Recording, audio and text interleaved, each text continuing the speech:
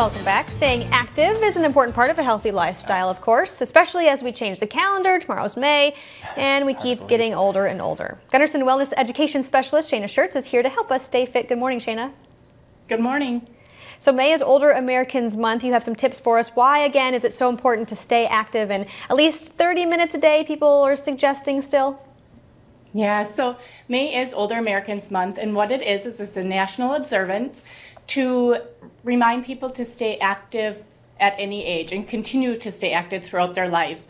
So you're never too late to start an activity or to keep going. So yes, 30 minutes for aerobic activity a day is ideal, and that's choosing something that you really enjoy, whether that be swimming, biking, walking, going to the gym, getting out amongst others. As long as you're going to stick with it, I think that's the most important part of an exercise routine. Yeah, I think it's important there. You mentioned walking. It can be as simple as that, getting up and taking a walk outside, enjoying some of the beautiful weather that we've seen lately. Now, how does it help? I mean, are there any examples that you've seen of people who have maybe not exercised in the past, started a small workout routine like this and seen results?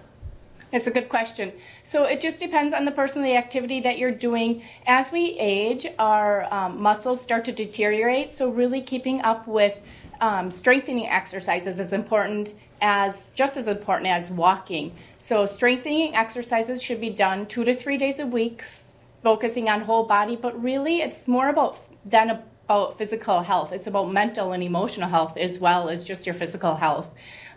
Balancing exercises as we age is also important because the risk of falling does increase due to medications, changes in vision, and then as well as stretching, because we really do lose flexibility as we age if we don't continue to stretch every single day.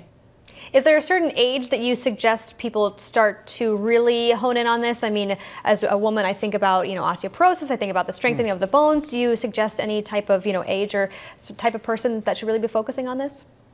No, not a specific age. I think a lot of times as we age, we start to do less, and I think that's kind of the opposite. We should be doing more, and it doesn't need to be more difficult work, just continuing with our routines and gentle movement to really help us age healthily.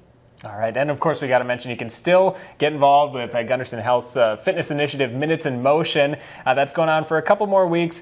Shayna, we thank you for joining us this morning.